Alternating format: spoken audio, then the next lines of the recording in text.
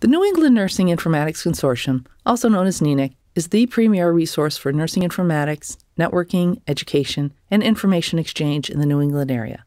On May 9, 2014, NENIC presented their 12th annual symposium, Trends in Clinical Informatics, A Nursing Perspective. The theme of this symposium, What's Working in Nursing Informatics Today? An impressive group of local and national informaticians were assembled to address this theme in the context of nursing informatics. If you have any questions, suggestions, or need additional information, email the NENIC Program Planning Chair at program@nenic.org. Please enjoy this encore independent study and learn more about NENIC at nenic.org. Great, thank you very much. And I'd just like to say on behalf of Patty and myself, thank you for the opportunity to do this project. It is, it's a fun project to do because you actually do get to read research articles that you wouldn't have necessarily seen, and always good to, know what's out there. So neither Patty or I have any conflicts of interest to report. So today we're going to review the literature review that we did. So we'll review how we did that literature review, the methods that we used, and then some of the actual studies from that literature. So we'll also highlight some gaps that we noted from looking at this literature and discuss opportunities for translating informatics evidence into clinical practice. So the purpose of this project was to survey the published literature in the areas of nursing informatics. We were specifically looking at research articles. So this included systematic reviews, randomized control trials, observational and qualitative research, and case studies. The focus was on informatics, nursing informatics. And these were studies that were published in 2013. And we include early e-published publications as well. So we'll describe the corpus of publications that we found, and we'll show you some graphs describing the countries that the authors were from, the settings that these studies took place in, and the topics for them. So, of course, our search strategies, which are very important. We searched using PubMed. We searched using the terms nursing informatics, and we also thought, and research, of course, and we also thought it was important to include the term interprofessional because we wanted to make sure that we were being a bit more comprehensive to find any studies that also included other professionals and nursing. So our inclusion criteria, which I kind of spoke to a bit already, was research articles, articles that contribute to nursing informatics knowledge base, prototype development and testing, a clinical care delivery focus, and informatics. We chose to exclude articles that focused only on informatics education programs, nursing education, nursing students, and competencies. So we really wanted that clinical care focus. So these are our results. We retrieved 153 articles from our PubMed search, and then 8 articles identified by NENIC membership. And then we excluded from that amount 113. And so this exclusion was because they weren't research focused or they had to do with nursing education or nursing students or competencies. So then that remaining 48, we read them all and assessed them for eligibility again. And so those were all included in our study. So a total of 48. So these are the journals that those articles came from. And the number one was CIN, and so 19% of them came from that. And then next was IJMI, International Journal of Medical Informatics, 8% from JAMIA, 15% from studies in health technology informatics, and then almost half were from other journals. And these were nursing journals and other informatics journals as well. So in a fair amount of nursing journals. Countries of the first author, so well over half were from the US, and Germany had a small amount there, in Taiwan at 11%, and the UK at 4%. So these are the research settings and the topics, and we're going to go into more detail for these as well to show the percents that each of them fell into. So I won't read everything right now. So almost half took place in the hospital setting. about 20% in ambulatory or community care setting. 13% were expert panels. We'll speak to a couple of those studies and highlight them. The 7% that were other, a lot of those were surveys. 7% in long-term care, and then 5%, which were looking across the continuum of care or public health focus. So these are the research topics. So you can see that the most popular was standards and terminology. Very exciting. And information seeking, and we had this category of information seeking, information needs, and information appraisal. So we grouped those together, and that was at 13%. Mobile health was 10%, so maybe next year we'll see even more of those. And then the rest of them kind of fell into this group of about 6 to 8%. A few of them were in that. Human factors and usability at 8%. Hopefully we'll see more data mining studies emerging, and perhaps I kind of think that mobile health will also be that next one that really takes off, and patient engagement as well. So now to highlight some of the publications. So there were a total of 48 studies, but we're just going to highlight a subset of them per each category. So patient engagement. So this was a really interesting study. They looked at, so the title of it is Tailored Care Management with Patient-Centered Web-Based Portal in Primary Healthcare, Sustaining a Relational Context. So they were actually looking at what is some past research about conceptual models, but essentially the patient-provider relationship and how that should be and how that should look. And then they were looking at, well, we have web-based portals for patients now. And so do those two things fit? Are they doing, whatever that conceptual model says the relationship should be between the patient and the clinician, are our portals reflecting that? And their conclusion, and this is a very foundational preliminary study, their conclusion is no, not really. So our portals right now are very static. They provide information to the patient. There is some communication exchange, but not to the extent that we perhaps should really be getting to. It should be much more dynamic and communication focused between the patient and the provider. So there's probably more to come in this area over the next few years. Information seeking, needs, and appraisal. So this was a study, information needed to support knowing the patient. So this was a really interesting study. For those of you that have been practicing nurses, when somebody says, "Oh, do you know this patient? Have you taken care of them before?" Well, this study looked at what does that really mean, knowing the patient, and then how do nurses know the patient. So what they found and they were interviewing nurses to understand this. So what they found about what does it mean to know the patient? Well, that is comprised of clinical knowledge, clinical data about the patient, but also personal information. And it's really blending the two so that you can deliver personalized care. So you're not just treating the blood pressure, but you're treating it in the way that works best for that patient. And this is written by a NENIC member. Yes, thank you. And this is written by a NENIC member. Yay. Thank you. Yeah. And so probably could speak much better to it than me. But what they found was that there were various information sources that the nurses used to gather this information. They talked to, this was in a pediatric ICU, so they were primarily talking to family, parents, essentially to get that personal level of information. They did look at the EHR to get that clinical data, but neither of those sources were, complete in and of themselves. So they were really they were using these paper-based tools. They were kind of like their handoff tools for that knowing the patient information. And it seemed to be because it blended, it synthesized and brought that information together. And so, how can we use this for our informatics work?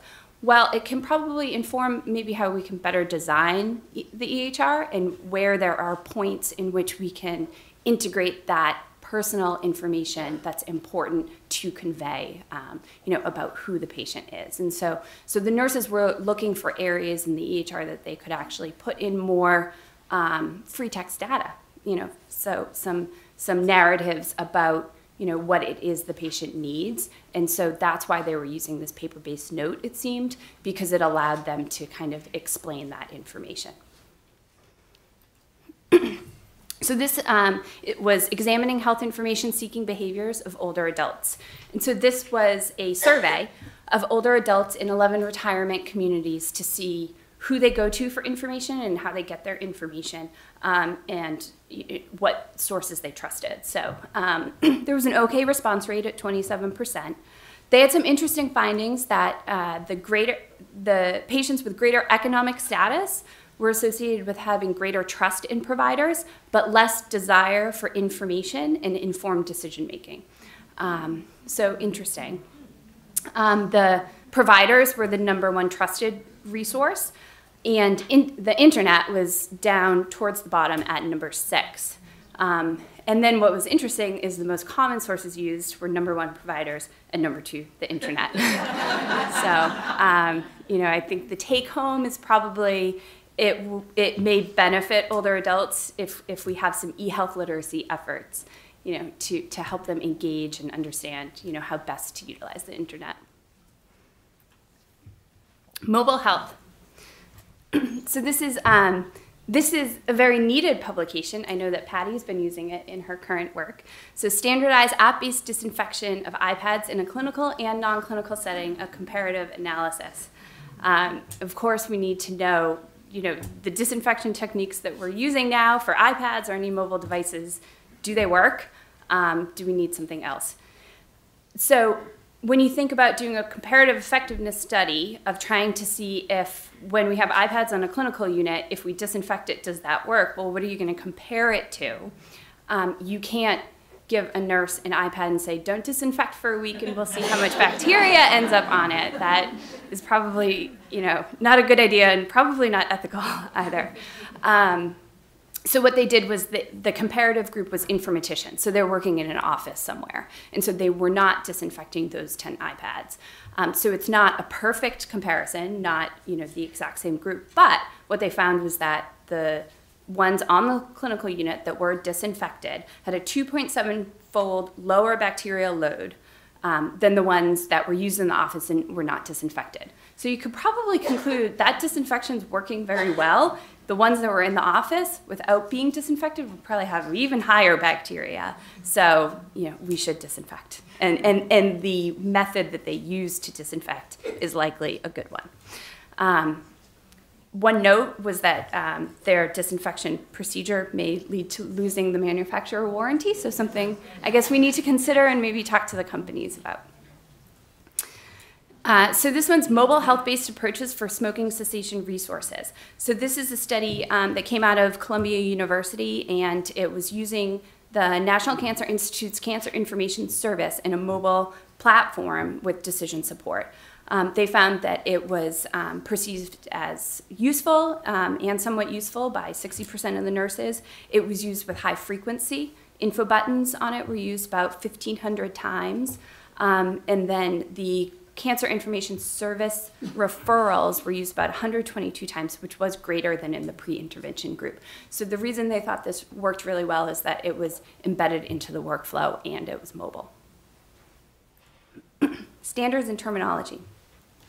So this is a series of studies on the use of nursing terminology. So how are they used, and how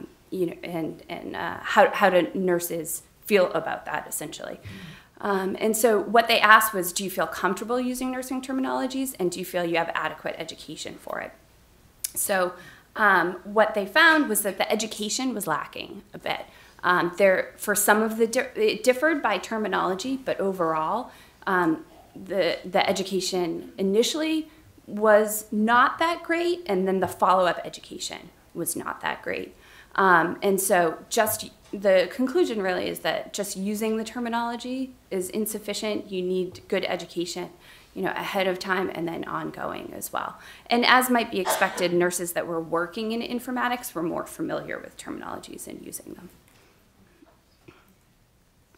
So this study is out of Brazil, and it's attributing fuzzy values to nursing diagnoses and their elements, the specialist's opinion. What they were trying to do here was trying to figure out if for our nursing terminologies we can, what methods work to refine them and to standardize them. So they were using NENIC International, which has diagnoses, and then the characteristics for those diagnoses, the defining characteristics. So what assessment data would say that you have that diagnosis. And so they were asking an expert panel there were nursing experts of which characteristics map to which diagnoses to see if it was a way that could work so that we can better standardize our terminologies. And they found that it worked very well, and perhaps it could be scaled up a bit in a more automated manner to do that. So they were just, in a way, they were just surveying. And so this one is Informatics, the standardized nursing terminologies, a national, oh, did I click back? I think I'm clicking, I'm going backwards. Okay, I think we're good now, right? Nope. I'm still going backwards. The mouse is reversed. Left. Was I haven't been going backwards this whole time, have I? Okay, good, here we go, data mining. So this is a study that I did with colleagues from Columbia University. So this was actually based on a clinical hunch that I had from working in the CCU at MGH years ago. So I noticed that I tended to document more frequently when I was worried about a patient. So what we looked at were in the nursing flow sheets, we looked at how frequently were nurses documenting vital signs and and these optional comments. So you can right click and just put a comment next to like a blood pressure or an oxygen saturation. And we knew the bare minimum that they had to document vital signs, so we knew when they were optional. And we found that that was associated with patients' mortality in the hospital as well as the likelihood of having cardiac arrest. Interestingly, in acute care, the patients had the worst outcomes, so more documentation, they were more likely to die and have a cardiac arrest.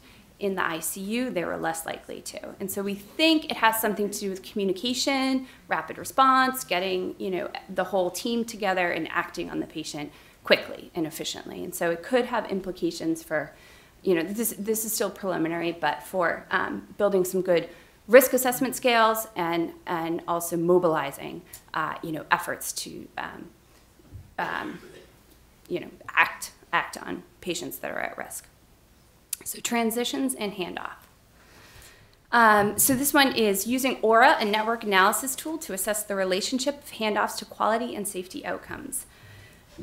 So this is an interesting handoff study. There have been a lot of handoff studies over the past few years. What this one looked at was what's the communication, what's the type of communication that happens between the nurse and other members on the care unit. And does that have an impact on various outcomes, safety outcomes and process outcomes? And what they found was, yes, it does. There's a relationship there. I shouldn't necessarily say impact, but there's an association there.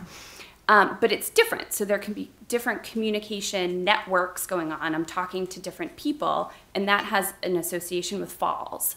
And then there's some other type of communication dynamic, and that has an association with medication errors, preventing them, hopefully. And so this is interesting because it's not necessarily one size fits all for increasing the effectiveness of our communication, and then we have great patient outcomes. It seems to be that we need to look much more specifically at the data and what the right communication interventions are for particular outcomes. This one is nurses as knowledge workers. Is there evidence of knowledge in patient handoffs? And what they found was that there was evidence of knowledge in patient handoffs. There was no wisdom in it. So they used the framework of, yeah, I know, that sounds bad to say, of data, information, knowledge, wisdom.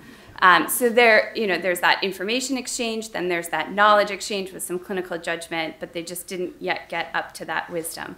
But what they found is that the nurses weren't talking about, they weren't linking in the plan of care, and they weren't linking in the patient's nursing diagnoses and the patient's goals. So it was still much more at that kind of information exchange. And perhaps as we start to build handoff tools, we can try to promote that type of discussion more.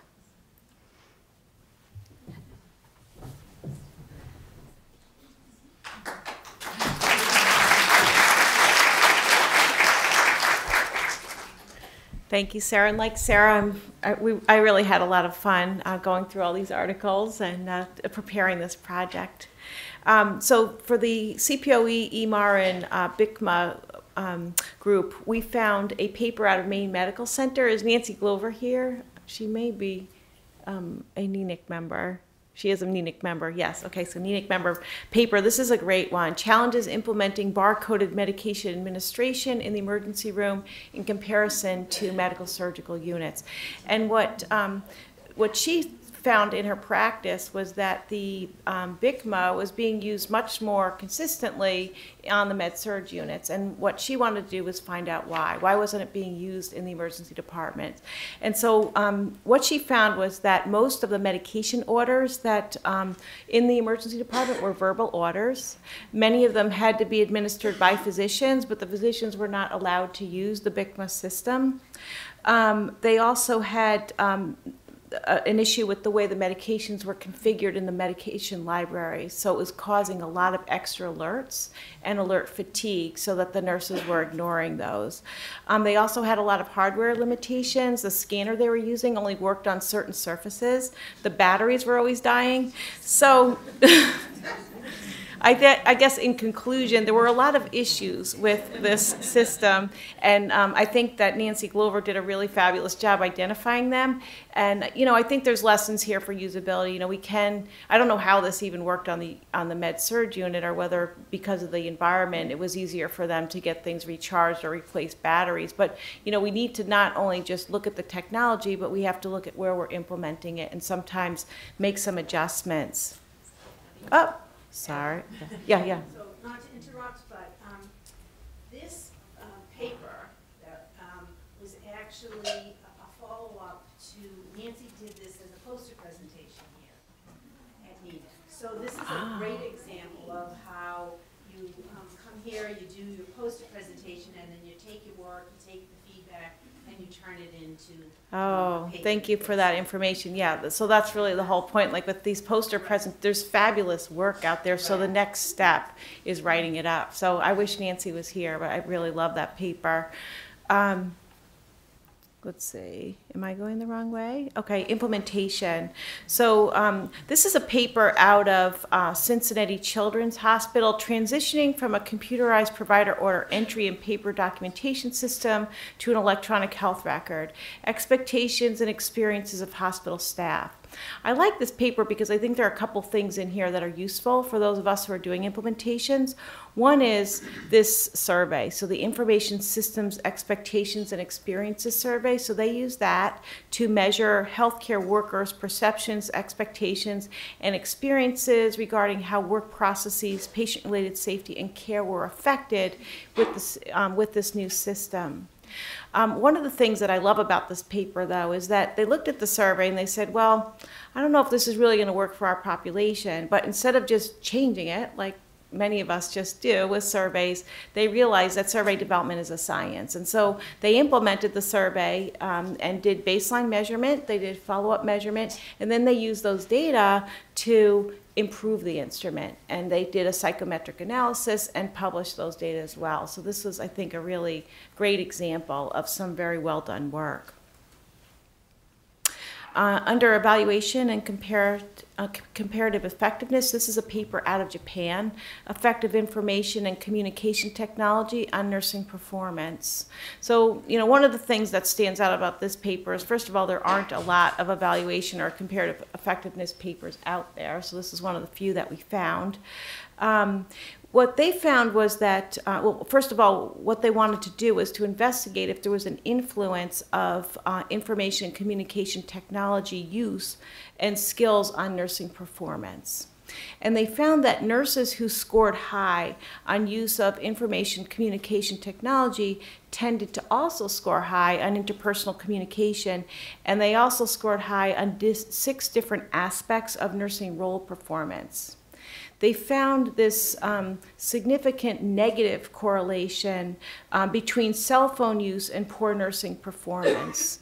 Now, it was a sort of a low correlation, so it could just be an anomaly with this one site, but they recommended that we should provide education to nurses that includes both information communication technology that includes both computers and telephone use, because they found that as nurses' skills improved with that their performance improved overall, and that for nurses that had poor information communication technology skills, that their nursing performance did not improve.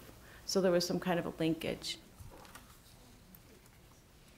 And then under technology development, this is a paper that our team published last year on building and testing a patient-centered electronic bedside communication center.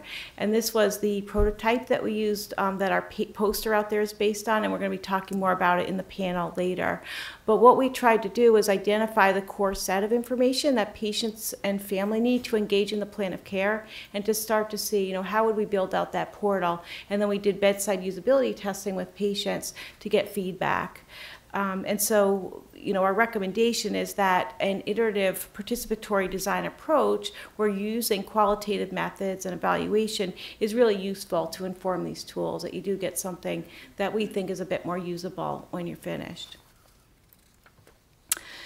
There were several papers over the past year that related to health information exchange. Is Andy Phillips here? Yay, Andy. Andy was first author of 2 of them, and I think co-author on a couple others. This paper is Implementing Health Information Exchange for Public Health Reporting, a comparison of decision and risk management of 3 regional health information organizations in New York State. So, I think the purpose of this paper was to document the process and the outcome of health information exchange use case in 3 New York regions. And I think that there are a couple key points here. So let's see. Actually, I'm on the wrong page of my notes. All right. So a couple of the key points that I thought were interesting. So one is, we all know what the pitfalls are or the risks are associated with health information technology projects, right? So we have one right now, and I'm not sleeping at night because of the things that can go wrong, right? So we know that, sometimes the specifications come late, or sometimes you get the specifications on time, but they're wrong. And then the programming is taking more time than you think, and you don't have enough time for testing. And so all of these things. So you would have all of these same issues in a health information exchange project, but on top of that, you have this public-private partnership. There's public funding supporting these. So you have even more stakeholders very often who are involved. If an election happens during the project, everyone on the project may change. So what is that going to do? Like, if everyone on my project that we're working on now walked out tomorrow, I would freak out. So.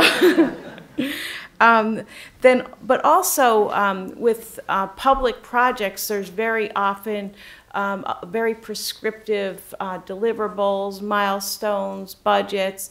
And we know with these very complex technology projects, you have to be agile, you have to be flexible. So it sort of, creates a situation where it's difficult to be successful.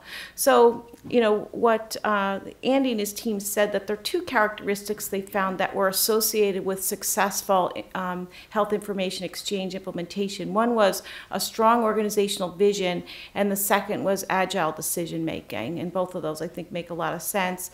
They said that a strong health information exchange governance model is needed to minimize risk and to maintain stability over the course of the project. Nice job, Andy. Oops, am I going backwards? No. Okay. We have to do something about this mouse next year. Okay, so this is a usability study out of the UK entitled Verbal Protocols for Assessing the Usability of Clinical Decision Support, the Retrospective Sense-Making Protocol. And so their purpose was to compare 2 usability techniques. So a lot of you have probably heard of Think Aloud protocol. So they were comparing Think Aloud versus retrospective sense-making protocol for evaluating the usability of a clinical decision support tool. And so think aloud is, while you're completing a task, you're talking about what you're doing as you're doing it, as you're thinking, and this helps to test short-term memory. It's a standard protocol. It's very often used in human factors research. The retrospective sense-making protocol involves the end user retrospectively watching a film or a video of them using the system, and then after the task is completed, they do an analysis of their behavior. So this process involves both short-term and long-term memory. And so what they found in this study was that both procedures identified the majority of usability issues. They both did a really great job with that. But they found that the retrospective sense-making protocol was the most effective in identifying usability problems with a cognitive dimension.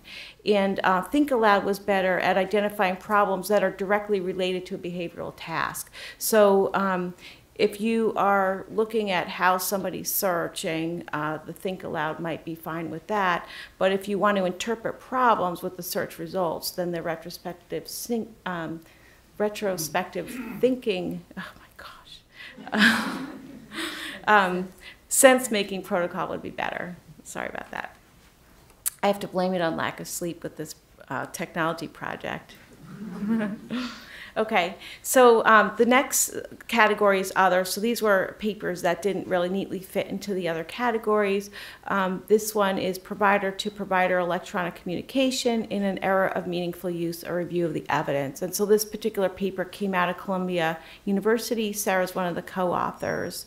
And what they did is they tried to assess the impact of provider-to-provider electronic communication tools on communication and health outcomes. And the key points here are that there are relatively few studies that look at this issue. I think they found 25 papers total. All of them evaluated provider-to-provider communication, and they focused on physician providers. None of them focused on nursing providers, and none of them really focused on patient outcomes. So, the key takeaway is that we do need more studies looking at nursing communication tools between nurses and other providers and nurses and patients, and what the impact of those tools are on patient outcomes. And then the last study that we've included was, the first author is Dawn Dowding, and this was a survey entitled International Priorities for Research in Nursing Informatics for Patient Care. We presented this paper last year at MedInfo. And I think what's interesting about this paper is there have been a series of surveys looking at nursing informatics research priorities. I think Patty Brennan published the first one in 1998. And then in 2008, Sue Bakken published a paper on nursing informatics priorities and nursing outlook. Some of you might be familiar with that one. That was an award-winning paper.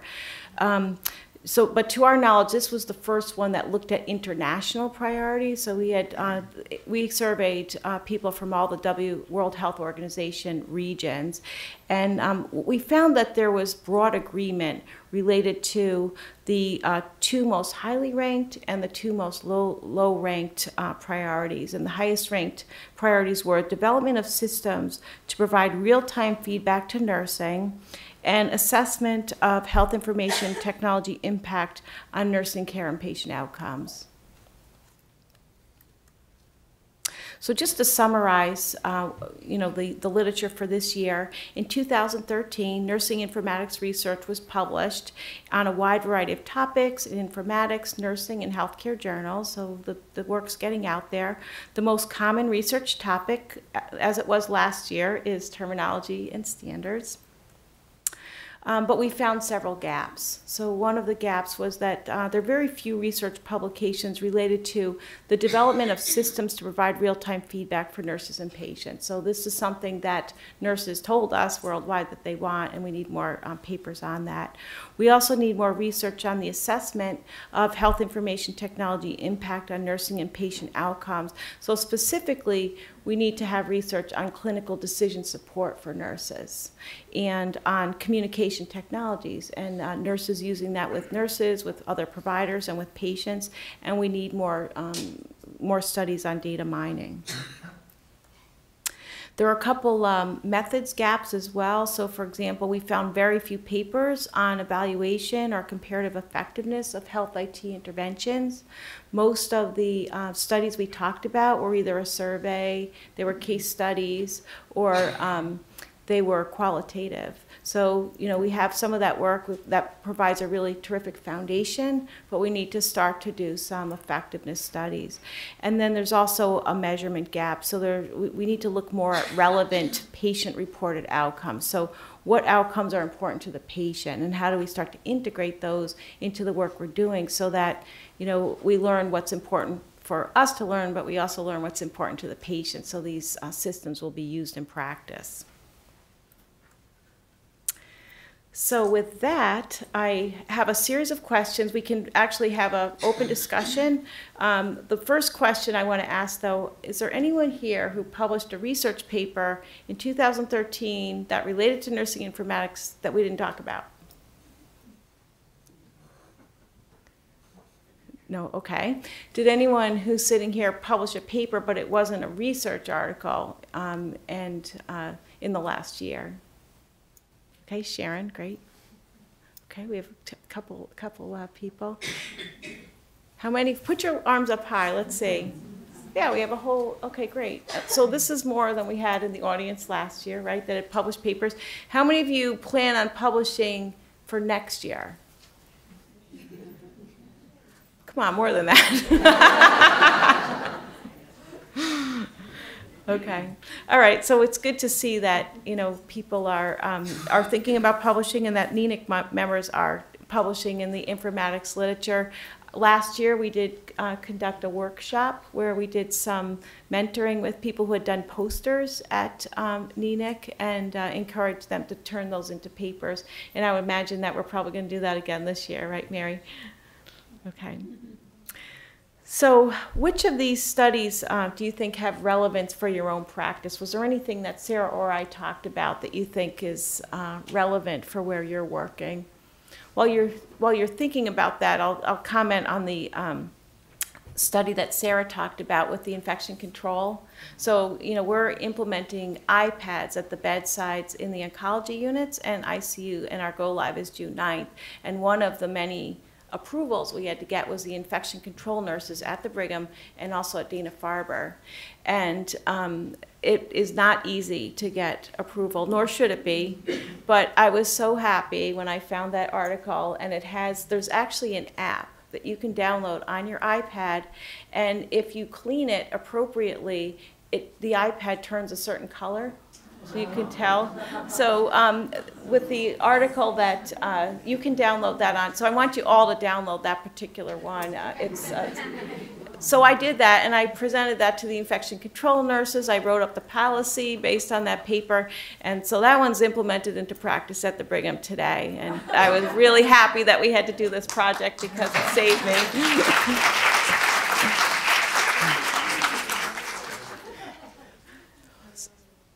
What other articles did you hear about that you think would be useful in your own practice? Yeah. For me, it's the data mining and the patient engagement. As we move across the continuum, how will the care team in the physician's office interact with the patient around, you know, meeting AAA objectives and meaningful use, and they're at risk now for their financial success. How are they going to use technology, and what will the impact of that be? Yeah, those are some interesting research questions. Yeah, excellent. Anyone else have ideas for practice? The ED barcode medication administration one jumped out at me because I don't know about you guys, but we're struggling with boarded patients in the emergency room, so they're really inpatients, but they happen to be hanging out in the ED.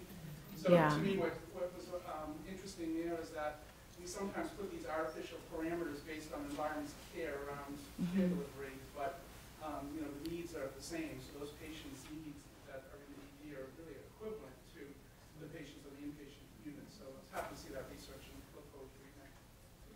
Yeah, and I think it would be interesting to talk to Nancy to find out, you know, what kind of changes. So this paper it was published in 2013, which means she probably finished it in early 2013 or before. So it'll be interesting to see, you know, what kind of changes did they make in their EHR and the ED after this to try to improve practice and to make the technology less of a barrier. I was just Mark's point there, that's one of the things that we've been having conversations about, are those ED-boarded patients, especially the mental health, behavioral health patients that are a significant number of our boarded patients in the ED, and things that we've been doing to try to meet those obstacles and challenges and obstacles to try to have some measure of success with those patients. And I had seen that poster last year, and I pulled that article now. Yeah, So it's a great article. You know, is that what should we do, and what do we need to do, kind of things for good patient care. You know, we may need to do meaningful use, but what we should be doing really sometimes is taking care of our patients and going beyond that. So. Right, and sometimes with these usability issues, it's just small things. Like maybe there just needs to be a systematic process for who's going to change the batteries, right? I mean, there are things that, but anything in a clinical unit is complex, so you have to look at the whole unit, and that's why I just love that paper. I think it's a really thorough analysis of all the things that can go wrong, and each one needs a fix. Okay. Any other thoughts about practice? I think that the article that you shared about the physician and patient network or portal was very interesting. Currently, I'm working for a pharmaceutical company, and we're trying to bridge the gap between patient autonomy but also physician education, and trying to figure out what tools we would put on that kind of like community portal. Is it going to be video? So we're going to use crowdsourcing, throwing the question out there and letting physicians kind of jump in, or would it be like more of like a one-on-one patient to provider communication? So, yeah. Interesting. So those are some good research questions. You can maybe do some focus groups with, you're targeting both physicians and patients and public. Yeah, interesting. Denise, did you have? Well, mine is really speaks to the gaps that you talked about. You talked about this gap in the literature around the impact of HIT on nursing and patient outcomes. And I guess it's a sort of a cry out to our community. We're about, you know, within this, you know, in the eastern part of the state to undergo, you know, some massive implementations. Our colleagues at BMC are, you know, doing an implementation in just a few days. Partners, and starts next year. Leahy is going up, and we have an incredible opportunity now to try to Evaluate. address this gap and evaluate impact. So where everybody you know, didn't raise their hand, you know, I guess I would encourage you all to look at the implementations that are about to happen in your areas and say, well, you know, it doesn't have to be huge. It doesn't have to be big. It can be focused and look at in your particular area. You know that there's an implementation that's about to happen. What is something that I could take a look at and perhaps do an evaluation of a sort of a pre and post or something. Yeah, I was going to add that comment. I mean, I think Liz Johnson spoke to it this morning in terms of just as part of your implementation and looking at system benefits realization, system optimization. It's so helpful to have some measures before you implement, and as long as the implementation doesn't go on for years, in which case your pre-data is not valid, but try to get some measures of your desired outcomes. Try to get some measures of that before you implement, so that you can have some sort of comparison after. Yeah, those are great And I points. know I could hear the groan in the room because, and you know, I groan too because we just don't know how to find the time to do this because we're planning for transformation, we're planning for implementation, we're trying to plan for training. There's all kinds of work going on, and we're too busy to do this. But what an opportunity we have right now in this community to identify some part where in your area where you are, where you could take a look at this. Yeah, that sounds great. I wonder if it's a good topic for a NENIC meeting, you know, to kind of brainstorm on what could be some simple ways to measure. I was just struck actually by Sarah when you said this study came from a hunch I had. So I mean, how many of us as nurses have had hunches about things? Yeah. And I mean, we've seen that on some of our peer review cases where a nurse just starts, there's the vital signs, there's the comments, and they're trying to kind of get attention. And so, you know, your study, boy, we've seen that on our facility. So, I mean, how many of us, if we just follow Yeah. a hunch, could come up with? Right, the best clinical questions come from our own practice, right, wherever that is. And I will add, so that's a data mining study, right? Data mining is not rocket science. It's just analysis of what data you have there. So you find a statistician and tell them what you're looking for. And it doesn't have to be a huge amount of data, and it doesn't have to take that long. I wonder if I might shamelessly plug the International Council for Nurses and the conference in Seoul, Korea in June of 2015. I serve on the telehealth advisory board, and we're looking for research that is designed to support nurses. Sorry to have my back to the people behind me, who are working in this new area of crossing the continuum of care and meeting patients' needs, what's important to the patient. So I'd love to talk with any of you who are interested in conducting research or going to Seoul and presenting. Great. Are we out of time, or I don't know what? We have 10 minutes? Oh, okay, good. All right, any other? Yeah. I just found it interesting on the article about kind of the nursing handoff process and maybe the lack of wisdom being translated. That as many places are moving towards electronic systems, we're working on tools that facilitate this handoff. And exactly what opportunities are there to have these tools enhance this handoff process so we can learn and know more about our patient and not just focusing in on some, you know, like this is the most recent lab result, but how do we understand that that's playing into the picture of this patient?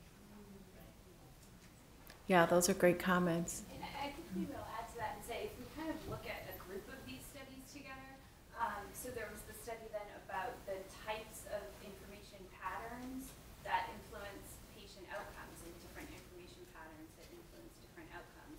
And then that one also that was saying, you know, I think they were both books on handoff, that there's not that knowledge and wisdom transfer in handoff. So if we look at the studies together, you know, how can that inform how we might build better tools? And maybe, you know, what I would take away from that is we don't want to overstructure everything. And so maybe we can find these right communication dynamics that we can build into the system to promote that discussion. But it doesn't have to be all structured data necessarily. And we have to involve other disciplines besides physicians. So, you know, I think looking at the gaps in the papers, we can start to see, all right, so what is it about the tools that we have that hopefully would make better handoff or better tools in general? Yeah, and keep in mind, what is it that we're trying to accomplish with what we're doing? And the ICM and the Telehealth Advisory Committee, we're looking at accomplishing goals that are relevant to the World Health Organization targets. So it's broad, but narrow as well, and fun. Okay. All right, so let's talk about barriers, okay? So all of us are about to undergo implementation. So what are the barriers to doing a study on this topic, since we all have a subject? Time, money, and resources. Says the project manager in the back. Okay, and so what are some strategies we can use to overcome those barriers? Says the project manager in the front. So we can't just talk about barriers. What are some strategies? So that's true. Time, I think, is a huge one, right? There's so much to do with this implementation, and you know, the vendor has their schedule of things we must do and the meetings we must have, and by the time we get through with all those, you know, we are a little tired and we'd like a break. But what are some ways we could overcome some of those barriers? Working collaboration. Yeah. Certainly this year. Yeah, I mean, I like the idea of making this a topic of a NENIC meeting and having people brainstorm on, all right, what would be a simple way? What is something that we could measure? I mean, there's different levels you can measure, right? So one of the studies had that IC survey. So at the very least, do a baseline and a follow-up survey, and you'll have some data, okay? That might be all you can manage. But maybe, if we brainstormed about the different levels you might measure impact and then have some options, and people were collaborating, it might make it a little bit easier. It's very hard to do these things by yourself, right? You need to have a team. At my hospital, we don't actually have a formal research committee. We don't have, a ton of support. So what we've done, we don't have an IRB. So we've actually partnered with one of the local universities that has a lot of nursing students that are in their master's degree. And students, if you can coordinate your research with their capstone project or immersion, you both benefit. You get that to not only publish, but we've been able to move so many papers through that IRB. Within the last year, we have 4 that have already been published, and we have about 10, in the running. Wow. And we're not a hospital that you would think, we're not an academic hospital, so it's really been amazing. And so we love students, and we don't really capitalize on their knowledge and their ideas. So that's a suggestion. That's a great idea. So there's always students who need projects. There's probably, how many students are in this room that are looking for a project? No one's going to raise their hand, but I have the perfect, we have the perfect project for you. Pick a hospital. Any other comments about barriers or ways to overcome them? Yeah, Mary. I always thought one of the things, I look at funding, and I was wondering, is there a way within this group that we could use NENIC as a vehicle to push out, these are groups that have funding available, and basically so people could see, maybe this is a small study like through ANA or some other group, because I think a lot of people don't have access to that, is that something that we should look at? I think the other thing is, I think that one of the biggest challenges for people, because there's so much on their plate, but also, how do you, you don't want to boil the ocean looking Right. for, a cup of tea. So are there, a couple of things that we could get, like a couple of tools that we get, like recommended tools, but keep it small, and keep it focused, on the things that nurses are always involved in, like slips and like falls, like skincare, and could we have like a little niche corner, that might be something we want to look at. Here's the recommended methodology that you could implement easily, that it wouldn't take a lot of work, but that would still have validity. And I think that would help. Yeah, and there are some studies you can do retrospectively. So I think it was 2 years ago, Dawn Dowding published a paper in JAMIA that looked at the impact of, she did a study at Kaiser looking at the impact of the EPIC rollout on falls, pressure ulcer documentation, and then the actual outcomes. And that's something that she did kind of after the fact and did sort of a time controlled for time in her analysis. So it was based on all the data from the EHR. So there are these kinds of things too that you can do. I think that's an article we could put up today and have a lot of interest. Yeah, but it wasn't published in 2013, so it didn't make the big board. Yeah, no, I agree. It's a great one. There aren't a lot of studies that look at the impact of health information technology on nursing sensitive outcomes. That's one of the few. So it's a really good one to look at. Well, even to use your recommendations for the future, if you can give one example, like we could probably dedicate a page and say, these are the things, and here's an example of an outstanding article that addressed this, and you might simulate thought. Yeah, that's a great idea. Sort of linking the articles that have done some of this with, I like that idea. Any other ideas about overcoming barriers? What about, would NENIC ever be able to somehow host, I remember when I was a student how hard it was to find a project, but I'm just thinking about, all these things that we're saying. I mean, if we were able to host a forum to be able to connect students with people that are looking for people to run these projects, because in some forums you see always, I need help, I need a mentor, I need a, somehow we could help facilitate them. I think it sounds great, right? Just repeat it.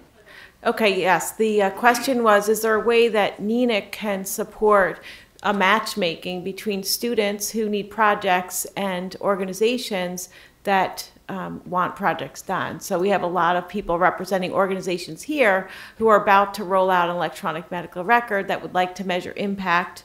And we haven't had a lot of students admit that they're students and need a project. We have one. Maybe the students in the audience don't like the project that we lined up. But I think that's a great idea. Can I take it a step further too, for those of us who aren't students, but who are practicing in the environment of informatics, just even hooking up with a nurse scientist to be able to help flush out To think it through. details, like formulating the survey so you're asking the right question in the right way so you get the right information.